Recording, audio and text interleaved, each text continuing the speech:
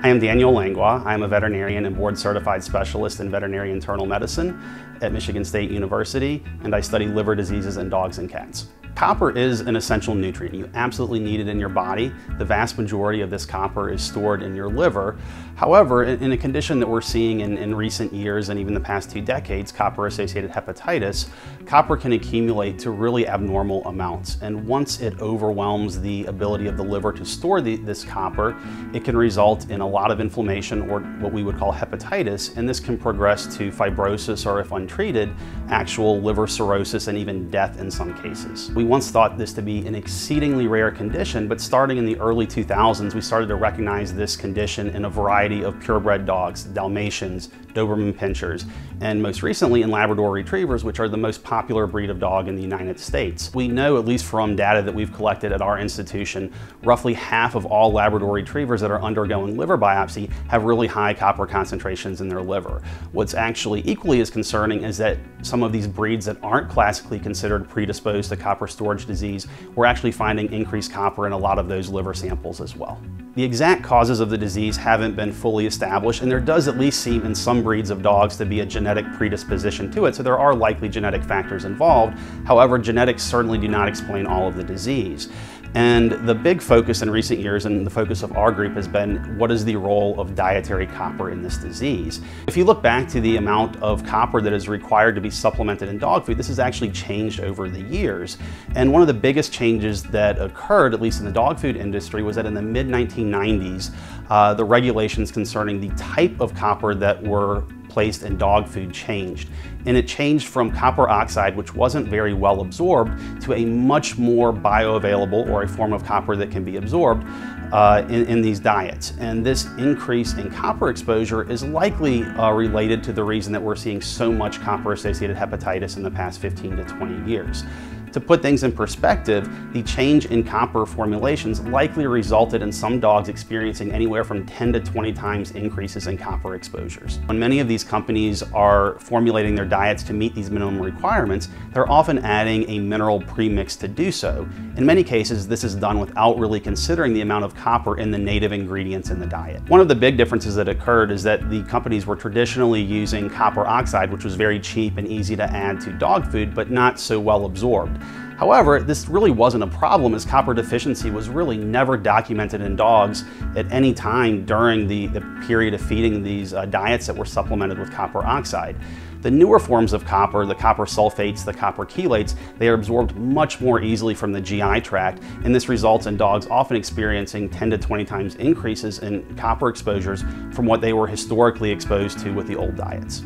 Work that we've done here at our institution, as well as some reports that have emerged from Cornell, have suggested that a large proportion of this uptick in copper-associated hepatitis really occurred simultaneously with these changes in the requirements concerning copper supplementation in dog food. And we can look at our own database, and roughly a quarter of Labradors undergoing liver biopsy prior to this time period had abnormal copper concentrations. We're now somewhere in the realm of 50 to 70% of Labradors undergoing liver biopsies have high copper concentrations. So we recently completed an investigation in partnership with our diagnostic laboratory, in which we investigated copper concentrations in biopsy specimens over a 35-year period of time. We looked at over 500 samples during this time period. And so one of our really big focuses was looking at copper concentrations in a period from 1982 through around the mid-1990s, and then looking at copper concentrations after that time period in dogs, given that that really coincided with the changing regulations concerning copper supplementation in dog food. I think one of the more interesting results that we found is that we did identify a markedly increased prevalence of pathologic copper accumulation in dogs. And what was also interesting is that this didn't only affect the Labradors, the Dobermans, the West Highland White Terriers, the Dalmatians, these classic breeds that we think of as having copper-associated hepatitis, but we also found that copper concentrations had increased in breeds that aren't classically considered predisposed to this disease. And from a clinical standpoint, this can be a really challenging disease to diagnose. Liver disease in general can result in very non-specific changes on blood work, and there are no clinically minimally invasive ways to diagnose this disease. It actually requires that we as clinicians clinicians go in and get a liver biopsy or a sample of liver tissue. This typically requires general anesthesia, often a surgical procedure, and in many cases it's associated with a client cost of anywhere from $1,000 to $2,000. Even following treatment and for lifelong monitoring, you have to repeat liver biopsy to truly know what that copper concentration is in the liver and to really monitor how successful you are in your therapies. So not only do many of these dogs need an initial liver biopsy for diagnosis, they often require an additional biopsy at some point to establish how they're responding to therapy. The treatment of this disease is also not straightforward. For dogs that are sick or have more advanced disease, we typically have to use drugs that are called copper chelators.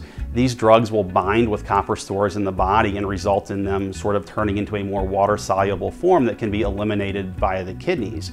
The problem with these drugs is that they do have side effects. Many dogs will vomit on them. The other big limitation we face is that they're very expensive. Another route that we can go from a treatment standpoint, especially dogs for early disease, as well as dogs that we're trying to keep into remission, is that we can restrict dietary copper concentrations. And that seems to be effective in a large number of dogs. That also really ties back to what we think is likely a big cause in this disease, and that dietary copper concentrations certainly do influence hepatic copper concentrations in these dogs. The dogs that we catch very early in the process, we often can chelate them, we can often restrict their dietary copper, and these dogs do very well. The problem that we encounter way too often though is that many times we don't even make a diagnosis until dogs are presenting with clinical illness. They're sick, they're vomiting, and at this point they often have really advanced liver disease, and in some of these cases the damage is already done and we're unable to reverse some of the permanent scarring that has occurred in the liver. In general, we think this is a disease that is underdiagnosed. It's not on the radar for many clinicians, but it is something that we do see quite frequently here. And as I mentioned earlier, it's a disease that we're seeing with increasing prevalence.